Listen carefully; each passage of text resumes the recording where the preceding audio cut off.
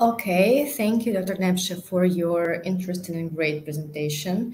And I would like to remind our attendees that if you've got any questions to Dr. Feller, you can ask them directly in the messages in the participants profile of our presenter.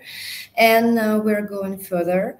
And I would like to introduce you the Ahmed Al-Almaid from Lin Business Services. And he will tell us the presentation about the healthcare and COVID topic. So welcome, Dr. Engineer Ahmed, and welcome on to the conference. Thank you. So my name is Ahmed. I'm from Lean Business Services. At Lean, we provide business solutions to the healthcare in Saudi Arabia. And one line of services that we provide is data services, including simulations. And in our topic today, we're going to be talking about simulation for COVID-19 in Saudi Arabia, which is a simulation that helps us understand the impact of different policies to control the spread of COVID-19 and to help in capacity planning for health resources. So we've all lived through the last year and a half or two years, an outbreak that happened in worldwide, and different countries started to take different policies. Some of these policies were very risky that could impact the economics, politics, and things like that. So, and fast responses were very important at the time to control the spread of the disease. So we started building the simulation to simulate the spread of the disease and how policies could change the spread of the disease throughout time. So basically, we built the famous SEER plus D model, which is a famous model in epidemiology that simulates the spread of the disease in infectious disease in a certain community. And the core of the model is SEER plus D, but there are many more models that are built on top of the core model, which we will talk about in a bit. So the model is actually a hybrid model between agent-based and assisting dynamics, which was very important as we will see later in the presentation. It was very important for us to use both paradigms of simulation. We use the agent-based model to simulate the behavior on the granular level, and the system dynamics that to handle large information on aggregate level. Since the population in Saudi Arabia is 30 million, it made much more sense to use system dynamics to simulate to build the SEER plus D model. But in addition to the SEER plus D model that is built in system dynamics, there's multiple agent-based models that we will talk about. And an example, for example, simulating the behavior in an airplane where there is a clear and specific behavior for each agent or each passenger in an airplane. So this is the oversimplified core model that we built. First, you have susceptible. It is assumed that all the population at day 0 are susceptible to the disease. And then once a susceptible person interacts with an infectious person, they will become exposed to the disease for a certain amount of time. And then that exposed person will be infectious. And there are 4 states for infectious, either mild, asymptomatic, or mild, isolated. Asymptomatic, but is isolated, that does not interact with the people, with the community. And there's also severe, where people have need ICU or intensive critical care. They are hospitalized in hospitals. And there's also severe that are isolated. And all these 4 states become either recovered or dead. By this model, you would think that, okay, at the end of at time equals infinity, all people are either dead or recovered. This state chart says so, but as I said, this is the simplified core model. But for us to discuss the entire model, we would need hours, if not days. But in reality, not all people will become recovered at day equals infinity. The natural immunity fades away. So this is part of the model. So after, let's say, a year or 6 months, some people will be susceptible again, even after being recovered and getting the disease. Another thing that we didn't talk about is the immunization. Once people are vaccinated, they can be immunized and they won't be susceptible. But even that, it's split into multiple models. The immunization fades away. So it's not effective for all people. Some people will get the vaccines but will still be susceptible to the disease. And again, some of them will be immunized, but then the immunity will fade away, and they will be susceptible once again. So if we assume that S of t, the number of susceptible at time equals t, and E of t is exposed, and so on, and for simplicity's sake, let's assume if we look at the chart on the right side, we will see only there's only one infectious, and if we assume, as I mentioned before, it is the model assumes that at time equals 0, the entire population is susceptible, which, as you can see here in the line that is green, all people are susceptible to this disease, and with time, the number of infectious will gradually increase until you will peak, and then the number of infectious, 4 states of infectious: mild, mild isolated, severe, and severe isolated, will start decreasing, and then all people will either be recovered or dead. Again, this is the simplified model. And one more thing to mention here is that actually our model does not assume that all people are susceptible at time equals 0. There's also a number of people that are leaving the country and coming back. Some of those people are getting the disease. So you will get the disease either by interacting with people within your community, or if you come up from outside the country. And at any point in time, the sum of those functions will equal to P, which is the total population. We're assuming that the total population does not change at any point in time. So I'm not going to go through all the formulas, but few formulas that are important to mention, which is the first one, the rate of change of the susceptible, ds over dt. First, you can see there's a negative sign here. The negative sign implicating that the number of susceptible decreases with time, which, as we can see here, it starts at max and then it starts decreasing. And then we have alpha, which is the contagion parameter. If we say, for example, one person usually infect 5 people, the contagion parameter would be 5 in each cycle. And then we would also need the number of infectious in our model. So if the first person that is infectious spread the disease to 5 people, each one of these 5 people would spread the disease for other 5 people, and then these 25 would spread it to even to 125 and so on. So you'd still need the number of infectious as part of the rate of change of susceptible in your model. You would also need the proportion of number susceptible over the total population. If we say at day 0 all the population are susceptible to the disease, anyone that an infectious person interacts with, they have a probability of getting the disease. But at day infinity, when the entire population are recovered, if there's an infectious person, no matter how many people he interacts with, he wouldn't spread the disease because all people are recovered. So you would still need the proportion of number susceptible over the total population in your model. And then for each one, there's incubation period, there's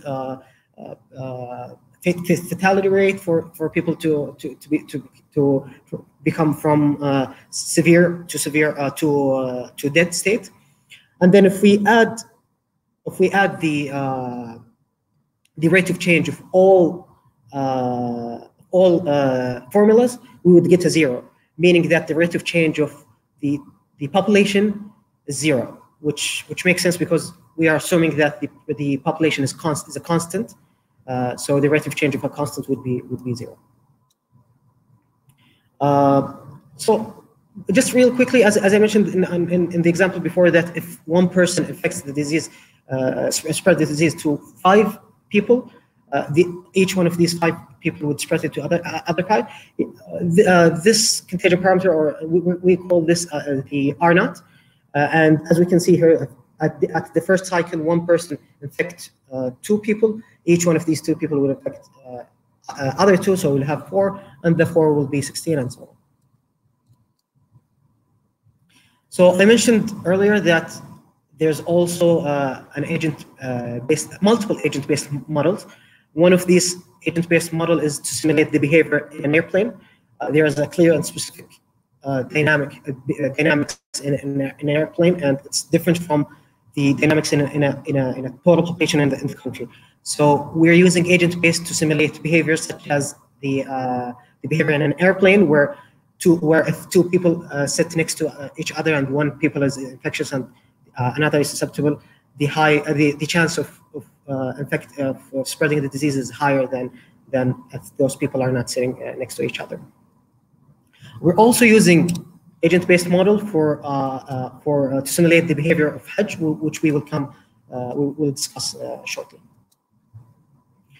So the parameter has the model has 82 unique parameters, and each one of these 82 is actually a hyper parameter multiplied by 20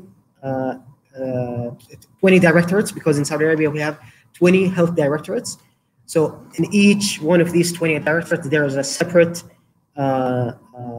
simulation model that's happening, and then some people are transferring from one city to another, one directorate to another, and we're also collecting the total infectious in the national level. So as I mentioned, there's 82 parameters multiplied by 20, so we have 1,640 parameters. These parameters are divided into 4 main categories. Some of them are related to healthcare resources, such as the number of ventilators, number of ICU beds, number of manpower, and so on. Other parameters are related to disease behavior, such as the death rate, incubation period, the parameters that are related to the COVID-19 itself, that if you have another disease, this parameter will be different. And then you also have population behavior, such as mobility, travel, contact rate, which we will come in to talk about the contact rate shortly. And then you also have parameters regarding the demographics, total population, the chronic disease rate, age distribution, and so on. From these parameters, there are 95 unique pathways multiplied by 20 directives. What we mean by pathways are events. Some of these events are based on if statement. For example, if we utilize all the ventilators in the country, there would be no more available ventilators. So anyone who would need from COVID-19, anyone who's infectious and in a severe state and would need access to ventilators, they wouldn't have, because there's no available ventilators at that time. So the rate of change, the death rate will increase based on the number of ventilators. And another pathways are related to policies that have been taken in Saudi Arabia, such as closure of banning going to school or making school hybrid or online schools. This will decrease the contact rate among the population. So we're as I mentioned, we're studying the policies that have been taken in Saudi Arabia. such as international travel, physical versus online schools, Eid, which is our national holiday, vaccination, and so on. And we're also reporting the number of health resources that are needed, such as nurses, ICU beds, doctors, and so on. And as I mentioned earlier, we also built an agent-based model for the Hajj, which is an annual Islamic event that happens in Saudi Arabia. And millions of people from around the world come to Saudi Arabia, in Mecca specifically, to participate in Hajj. So we built a totally separate model, agent-based model for how people perform Hajj in 5 days, in the year. And then those people are coming from the output of the simulation model, the SEER plus the simulation model that we built. So the output of the SEER plus D model will go to the input of the Hajj model, and then they will be there for 5 days. And then once they finish, they will go back to the initial model to see how they would impact the spread of the disease in Saudi Arabia.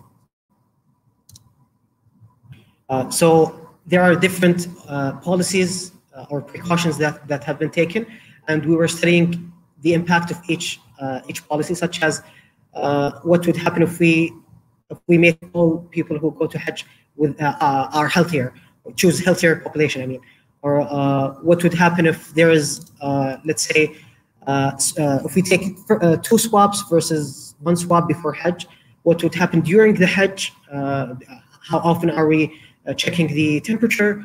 After Hajj, would there be isolation for people who did Hajj at home or at their home or at Mecca, or would there be isolation in general or not? So the model also has an interface, a user-friendly interface. So the user can change the parameters. They can change the population. It can be used for any population other than Saudi Arabia, and you can also change the policies themselves. You can disable or enable a policy. You can change the time when that policy has been taken to see how would that impact the spread of the disease. And in addition to the interface, we also provide reports. One of these reports is predicting the numbers for next week or for next month. And with all these complexity that we talked about, we reached a percentage difference between the simulated numbers and the actual numbers of an average less than 1%. And in some cases, we reached 0.07% accuracy, or percentage difference, which is 99% accuracy. And we also report what would happen if schools come back, become physical. What would happen, and if we don't take any, if the KSA did not take any policy from day 0 till today, what would happen? How many mortality cases we'll have? And we also rank the effectivity of each policy. Again, we also report the number of total cases, the number of people who would need ICU, mortality rate, and number of dead people due to COVID, and so on.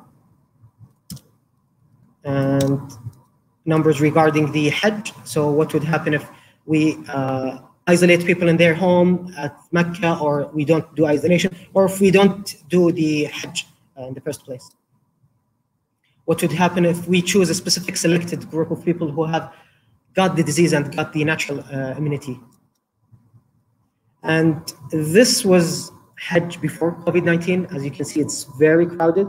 And during COVID-19, the number of people who went to Hajj and the precautions were different. And you can see it's a drastic difference between the two pictures. Also, the last thing is the vaccination. What would happen if we don't do vaccination, if we vaccinate 1% of the population, 10%, and until 100%? How would that control the spread of the disease? There are a few challenges, of course, that we faced. in building this model. First, there was no national simulation that covers or simulate the behavior of Saudi Arabia once the pandemic started. So there is no time to say, okay, we'll wait, we'll build a model, and we'll come back to you in 6 months, and it will be good. No, you have to build the model right away, and because fast responses needs to be taken. Also, there was difficulty with dealing with data from different sources. Another challenge that there was so many decisions that were taken at the same time. This made it difficult to understand the impact of one decision over the other, because multiple decisions are being taken at the same time. It's very difficult to know the impact was due to which one. The next one is changing in the community habits and behavior. Similar to the changes in decisions, changes in the community behavior also made it difficult to simulate the behavior of how people interact in Saudi Arabia at that time. The last one, which is probably the most important one, I would say, using the right paradigms. I see sometimes people using only agent-based model for a SEER model. It would be fine to use SEER model for a small community, but a community where there's 30 million people, you would need a lot of computational power. So some people would build agent-based model for the entire 30 million population, and then they would need a supercomputer, and even with the supercomputer, the runtime would be sometimes up to 15 hours, sometimes to a day. This will make it much more difficult to do reverse engineering, because we have numbers that we know regarding the infection, regarding the population, but there are numbers that we don't know, such as the contact rate, how many people on average each person interact with. But we also know the number of cases that happened today and the number of cases that happened last week. So with all this information, we can do reverse engineering to solve for the values that we don't have, such as the contact rate. When you build an agent-based model that requires a lot of time to run, you wouldn't have the luxury to do trial and error, to do a very accurate feature engineering or reverse engineering. So this will compromise the accuracy. You would think that the more complex would be the better, or the more accurate, but in some cases like that, especially when all people in your model interact similarly, behave similarly. If there is a specific behavior for each person, such as in Hajj or in airplanes, it does make sense to build an agent-based model to make the behavior more accurate. But when you have the 30 million, it's very difficult to know the behavior of each person of these 30 million, and which will decrease or wouldn't give you the flexibility to do an accurate reverse engineering to increase the accuracy or the rate of change of your model. Thank you very much.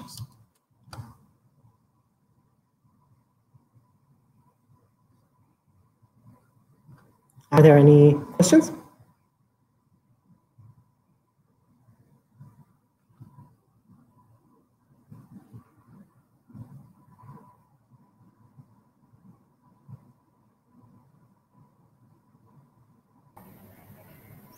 Okay, thank you very much, Engineer Ahmed.